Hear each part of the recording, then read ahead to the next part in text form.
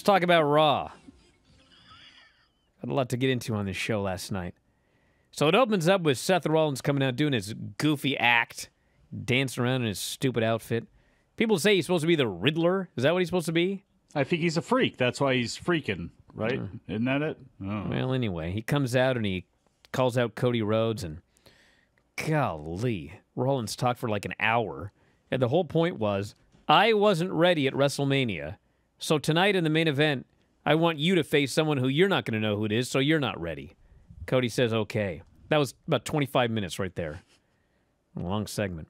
Then we had Sasha and Naomi versus Rhea Ripley and Liv Morgan for the women's tag team titles. Oh, let me say it. You'll never guess what happened. Well, you can say that all up and down the show. So there was a kerfluffle, and Liv Morgan fell outside, and Rhea Ripley got double-teamed and pinned. And as soon as she got pinned, I knew she was turning. So she gets pinned, and then she gets in a big argument with Liv Morgan, beats her up, lays her out with the riptide, stomps a mud hole in her. Rhea Ripley has turned heel. It's about time. Sonya Deville and Bianca's segment. So Sonya Deville is facing her. She was supposed to be facing her at the pay-per-view. But Sonya comes out and says, you know, it'd be better than beating you for that title at the pay-per-view. What if I beat you in a very special place? Next week, Knoxville, Tennessee, your hometown. I will beat you for the women's title. And not only will I beat you, but your family can be there and watch you lose another title quickly. So Bianca's all mad. She grabs her for the KOD. Sonya yells, put me down or you're going to be stripped and fined. And so Bianca tosses her down really hard and walks off. And so Sonya gets all angry. And she goes backstage and she's yelling at Adam Pearce and she's all complaining that Bianca laid her hands on, like, management. Which, by the way, the storyline is so stupid. Like, literally, for you like lunkheads out there, they have to explain this to you. So the story is, Sonya is a wrestler when she's in her gear. But if she's in her street clothes, she's management. So dumb. So anyway, Adam Pearce goes, well, don't worry about it. I handled this fine. So Bianca walks up, and she's got $1, which she gives to Adam Pearce. That was her fine. I don't know where she found a dollar bill. My God, those things are so hard to come by nowadays. I had to find a dollar bill for Paisley's school pictures. I had to literally get my car, drive down to the grocery store, and it was brutal. But Break anyway, 100? Yeah, what did we really feel sorry for you? Bianca had a rough time. You idiot. Veer Mahan and Jeff Brooks. Golly, how long do we have to wait for this idiot to debut? God bless him. And then he finally debuts, and now all he's doing is squashing blokes like he's on main event. God. Well, yeah, but they didn't get the ambulance ride on main event, and me give him that. At least, when's the last time we've seen the ambulance gimmick for somebody? Last week. They ought to give him the old Sid.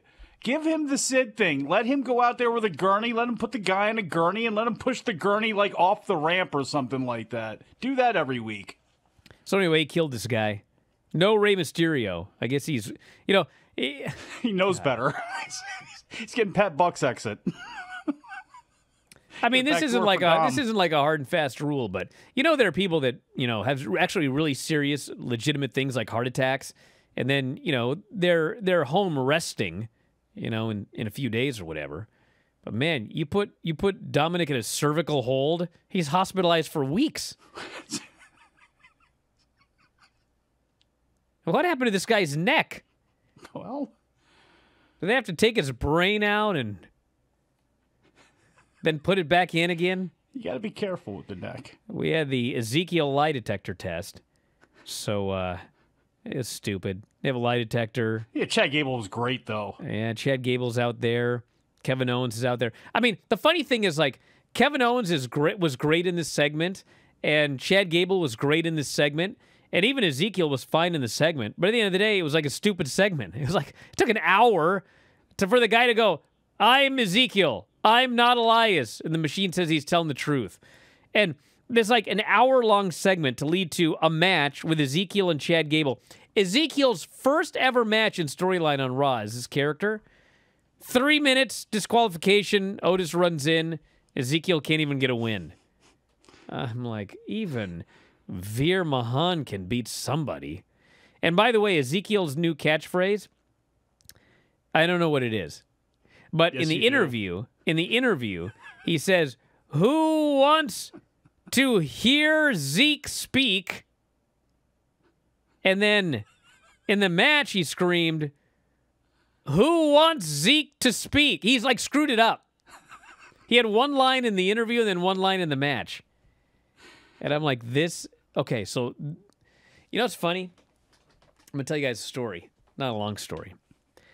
But they had this guy, Elias, and he played the guitar, which people liked, and he did interviews, which people liked, and he wrestled, which people didn't like. But there were two things he did that people liked. So they had an idea. Let's take those things away from this man. Let's take away his guitar. Let's take away his beard, every aspect of his character. And they took him off TV, and he did an interview where he said... He actually said, Elias is dead, long live Elias. He should have said Ezekiel, but they didn't know what they were doing at the time. How do I know that? Well, so for the how long has he been off TV? Could someone tell me how long he's been off TV? He's been off TV for a long time. Months. So, you know, various people have been tasked with the idea of coming up with an idea to repackage Elias. And, you know, all these people came up with all these ideas, and then this is what they settled on. He's his own brother. He shaved. And his catchphrase is, "Who wants to hear Zeke speak?" And he has bad matches, and he doesn't play the guitar. Maybe he'll have an interview segment called Zeke Speaks, though. And then, bro, can you shave your face completely, dude? It's like all 5 o'clock shadowed and weird now. Then we had the Street Profits against Randy Orton and Riddle. And I don't know what's going on. I'm not going to bother. But in a very heelish move, the Street Profits played the Usos' music to distract Riddle and Orton to then pin them and then brag about it. So they might be heels now. No. But I have no earthly idea as usual. No. So they got to win. So actually it looks like it may be RK Bro, the Usos, and maybe the Street Profits in a three-way to unify the titles, even though the Street Profits don't have titles. Because, hey, why not? Edge and Damian Priest. Edge, you know, talked for a long time in a room. At least he didn't say that he wants someone to knock on his door. But he is angry at the fans because, as you're well aware, everybody, it's their fault. Then they beat up AJ Styles and laid him out. We had Theory versus Finn Balor. And, I said, a while ago that Austin Theory is, Vince's new John Cena. And I was ridiculed for that, but God, did you guys watch this? It's Theory versus Finn Balor. Theory, he looks like an action figure, and actually he's not a bad worker, but they don't want him to work like that. So it's a very generic heel match. He puts Finn Balor in a chin lock. They go to commercial. They come back, the guy's still in a chin lock. He gives him a neck breaker outside. He puts him back into a chin lock. Finn Balor gets a very basic comeback, gets cut off. Theory hits him with the ATL and wins. He wins the title. And he's the new champion. And they send out all these, mid-card geeks, heels, like Aziz is out there and everybody. And they're all celebrating with Theory, and they put him on the shoulders, and he's doing this or whatever. And then they hit Vince's music, and Vince comes out on the ramp. And Theory goes up there, and, Vince is holding his arm up, and they're taking selfies of each other. I'm like, God, this is so heavy-handed.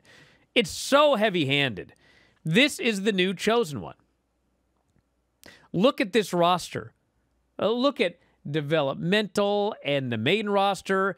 And, think of all of the guys that have left to go to AEW. Your Danielsons, they let go of Samoa Joe, and who else? We go on forever. Moxley's gone, and Andrade, Hardy. Jeff Hardy was pretty old, but that's You've got there's just the list goes on and on and on. It's all these guys Ruby leaving. Yeah. But thank God we got Austin Theory. Like, nothing against the guy, but there was nothing special about this match whatsoever. It wasn't good. It wasn't exciting. It was just there. But then he was coronated as, he's the new Chosen One. This is like Vince. It's just and Vince by McMahon, being dude. a goofball, man, you go back to him and Evolve, like throwing Darby Allin off of things, and it's like he was more serious doing that. He had more of an attitude doing that, and that's the biggest problem with this is he's a goofy sidekick to Vince instead of being. At least Cena had attitude. You know, that was the part of the whole deal was the whole attitude thing of what was it, ruthless aggression or whatever it is. With Theory, it's a goofball who. Again, I don't know if this is really getting him off on the best start, even though he is standing there next to Vince, which is bizarre to say. Then we had the wedding, which they didn't do our idea, which was Truth accidentally marrying the wrong pair. But we did have Truth go and speak now or forever hold your peace. And Tamina spoke up. And first, she switches the men. So now she's going to marry Reggie. Then she switches it so the men are together and the women are together. And they actually teased that Dana and Tamina were going to kiss. And R-Truth, he cut it off because it's a PG show. These fans were furious. They wanted that kiss. So then everyone gets back together again. And the whole point of it was the 24/7 title is off limits during the ceremony. So, of course, the moment he announces, he didn't say they were married. He said they were now committed. So the moment they're committed... Of course, Reggie tries to pin... Actually, Reggie pins Brooke. Tamina pins Reggie. Tozawa pins Tamina. Dana pins Tozawa. And then Truth carries Dana to the back, but then Truth doesn't try to pin her. So, anyway, the less said, the better. It was exactly what you would expect. It was train wreck television. It was designed to be dumb. It was designed to be wacky. But the fans thought it was dumb and wacky, and so they just did chants and everything like that. And then Truth spent an hour trying to shut the fans down, but then they just kept doing it louder. I mean, this went on forever.